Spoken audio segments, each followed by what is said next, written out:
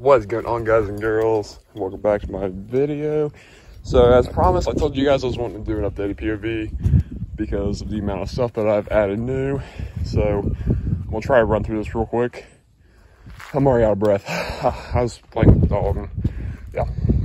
So starting from the front to the back, we have our cheap, wonderful little Grille lights. I still haven't taken off yet. Still debating. I have a light bar. I have down there just for recreational use.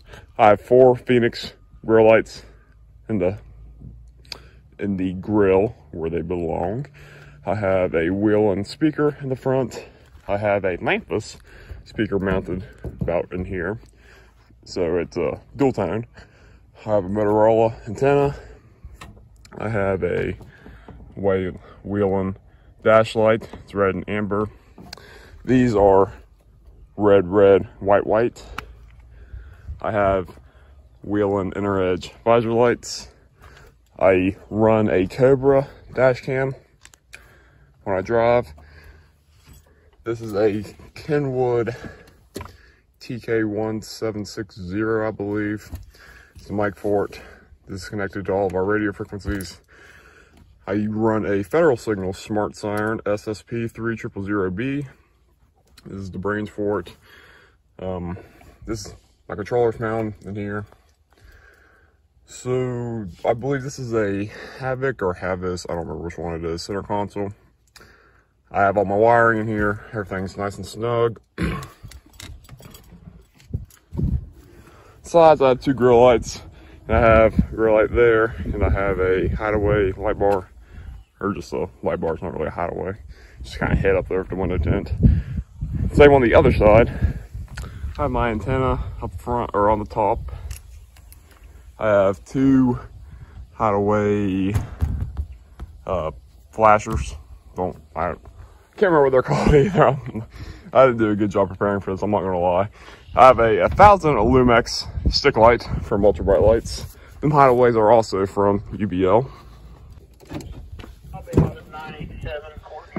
So I have my flasher. It's a Sho-Me flasher.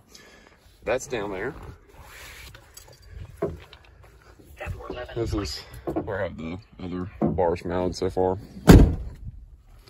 So for my stage 1 lighting, I have my directional arrow going from right to left. And that also activates everything on the sides and everything in the rear. And I'll also do a nighttime video of this video as well. So stage 2, and the stick, it does that pattern now.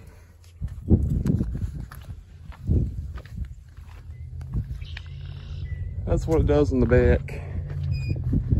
And that also lights everything up in the front. So this is broad daylight.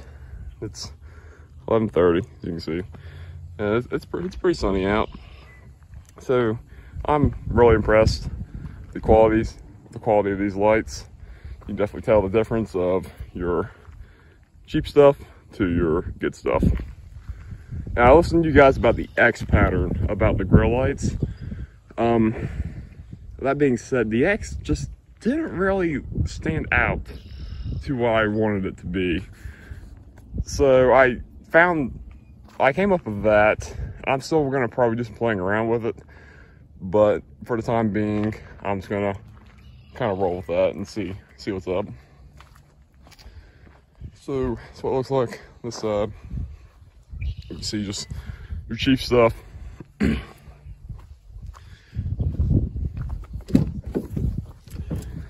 activate the code 3. The only thing that changes is the pattern on the back of the stick light, and it activates the siren. So I can also run my takedowns if I steady burn my takedowns while the visor lights are on.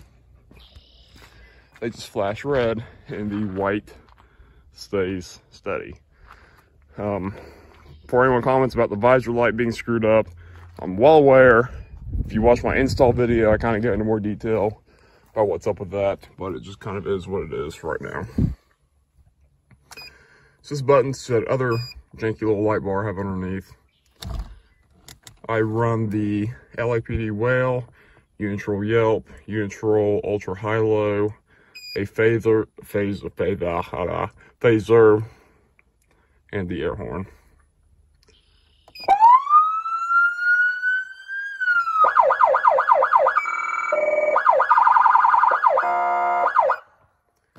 Make plenty of noise for the neighbors. I'm sure they love me. Love thou neighbor. But yeah, so this is the extent of the upgraded POV. I'm pretty sure I am officially done with this. I said that a long time ago, but yet here we are months later with all kinds of new toys. So if you guys have any questions about anything, please feel free to let me know. I'm not going to say anything in this night video. I'll just kind of do some walk arounds and show you guys what's up. So I appreciate you all watching. I'll catch you all later. Peace. Beneath all the rubble, and all that runs through my flesh is a spirit.